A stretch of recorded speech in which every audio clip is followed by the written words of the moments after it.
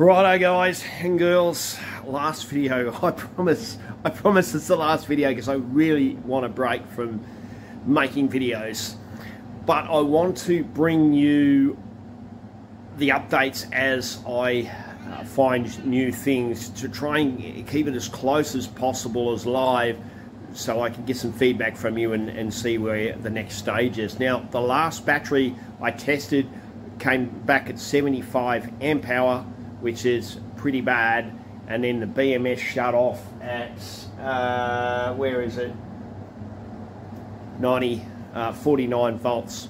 A 78 amp hour came back at it and shut off at 49 volts. So all three of the batteries are definitely reduction of power.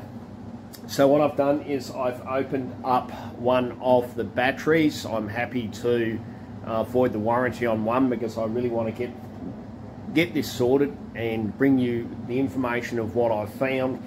Plus I get to play with batteries. No different to any other time that I've bought batteries and opened them up and done reviews on them. So it is what it is. So let me show you what I found.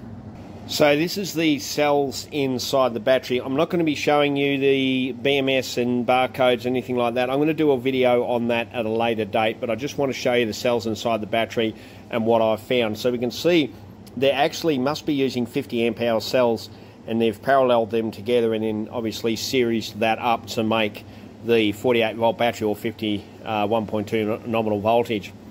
So I've done an individual test on each one of those cells, and this is what I've come back at, and you can see they're all over the place. So we've got 3.44, 3.38, we've got 3.54, 359, 334, and you can see that they're all over the place. So it's definitely a cell imbalance issue that has arisen. Whether it is a fault of my voltage or whether it's just the BMS not keeping up, I don't know.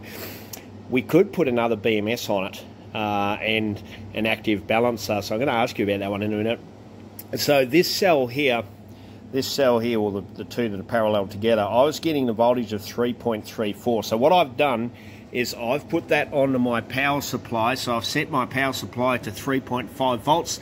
That's a constant voltage, so that is not going to change. So we're not going to overload it. And then this little mini power supply, we're putting in about 400 milliamps. It's about all this can do. It's not a very big power supply. So I'm going to just let that sit, bring that cell up, and I'm going to do that to all of the cells that are down, bring those up. I've also got it on the little charger there at 56 volts as a absorption or a float charge. Hopefully that might get the BMS a little bit more active.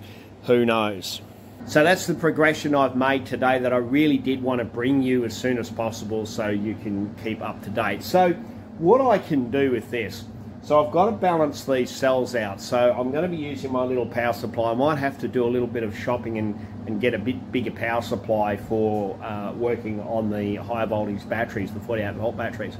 But I could also change the BMS and put a different BMS in with a active balancer, or I could go and get a balancer and put it on. So there's a couple of options I've got here, and to see if we can get these cells back up. And once we get the voltage back up on these cells and get them nice and even, I'll do a capacity test again, and then we'll see what our state of charge is.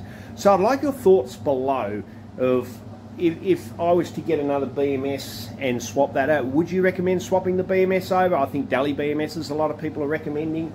Would you get an active balancer?